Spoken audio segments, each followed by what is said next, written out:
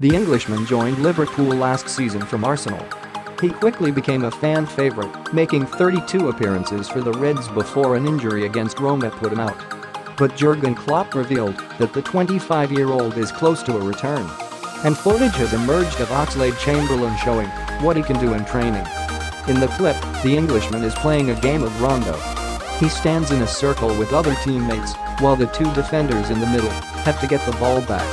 Oxlade-Chamberlain gets the game started with an assured pass to his left. The ball is moved very quickly by the players.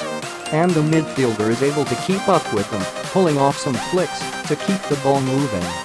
The Englishman even performs a cheeky back flick to stump the defenders. This footage was posted on the club's official Twitter channel earlier today, where it has been viewed nearly 300,000 times. And the Anfield faithful were delighted to see the 25-year-old back in training. "Welcome back home," one supporter said. Another commented, "He looks sharp." While a third could not contain their emotions. "Tears of joy," they said. And a fourth simply added, "The Ox is back." But the supporters had a